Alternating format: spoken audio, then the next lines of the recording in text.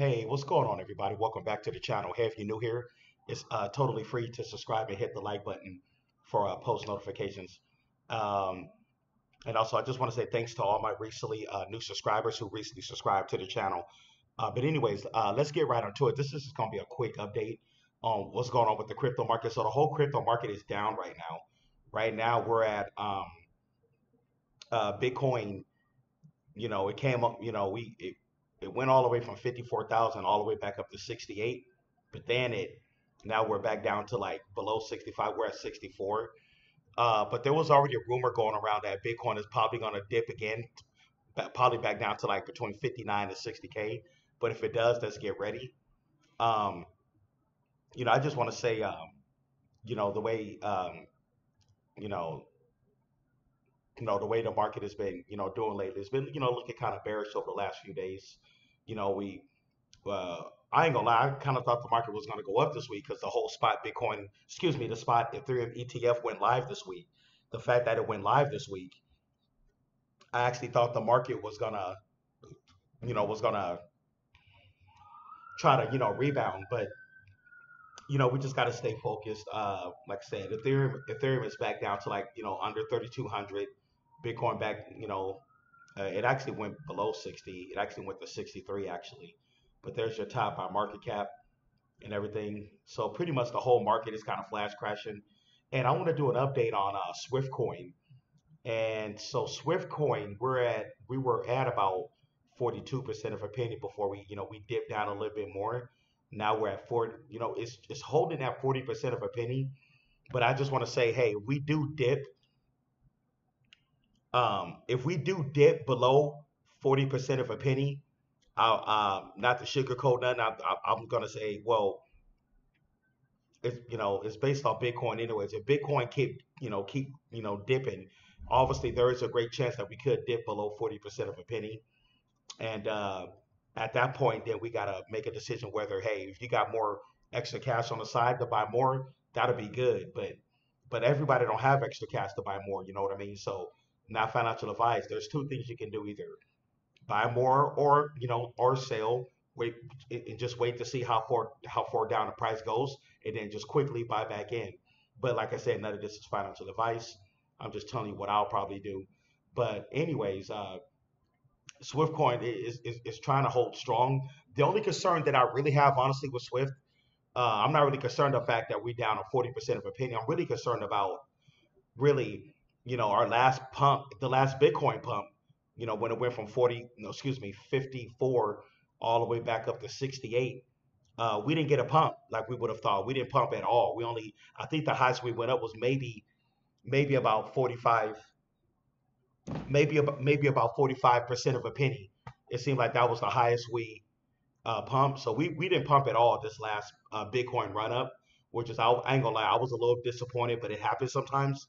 But if you look at the overall market, most of the utilities, low cap utilities, didn't really pump with Bitcoin like I would have thought. It was mostly it was the meme coins that pumped, but I believe eventually, excuse me, but I believe eventually our time is going to come for all the low cap utility coins that are out there.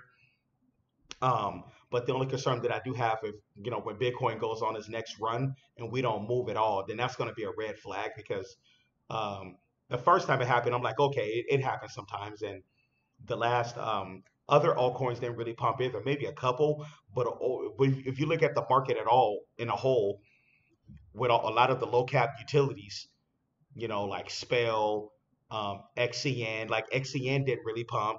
Helium Mobile didn't really pump really that good. Now Spa pumped a little bit. Spa did. Then we got other low cap utilities. There's dozens of literally low cap utilities. All of our favorite ones. Even Jasmine. Honestly, Jasmine didn't pump that much. Yeah, they pumped a little bit, but not that much. That when Bitcoin went from like 54 to all the way back up to 68, even Jasmine didn't pump. So, when people, I know some people try to say, oh, well, Swift is not doing anything. Oh, get rid of that and get in Jasmine, blah blah blah. But Jasmine's not doing that well either. So I really don't want to hear it. If anything, Jasmine should have already hit 5 cents by now, but Jasmine still haven't even hit 5 cents. But I'm just saying that because nothing against Jasmine is that a couple of people was trying to talk crap about Swift Coin. You know, look at Jasmine. Jasmine's been sitting between what 2 to 3 cents for a good minute now. But anyways, but as far as Swift Coin, our time is eventually going to come. You look at the 1 year chart. You look at that 1 year chart. You see what it's done in a 1 year. Went from more than double the wallet holders. We've had an all time high all the way up to 85% of a penny like many months back, and then before it came all the way back down. And then months later, it pumps back up to 75% of a penny, which is about what, a month and a half ago. We went up to like 75% of a penny. Then we came back down. But anyways, like as of right now, we're holding pretty good at about, we're holding at 40% of a penny. But let's just watch it closely and see what happens because it's definitely dumping with Bitcoin. But like I said, my only concern is that when Bitcoin goes on this next pump, are we going to pump with it? That's my only concern. But anyways, just the crypto market is unpredictable. At the end of the day, we don't know what's really going to happen. When it comes to the alts, we only can hope and speculate. But like I said, but everybody who keep loading up on their Swift at these levels, hey, you guys are going to win in the long run because we're definitely in the accumulation phase. We're definitely back in the accumulation phase with this price of 40% of a penny, and what's crazy is we didn't even pump during the last Bitcoin pump. So yeah, that's just my update and take on what's going on with Swift Coin. But like I said, I'm watching it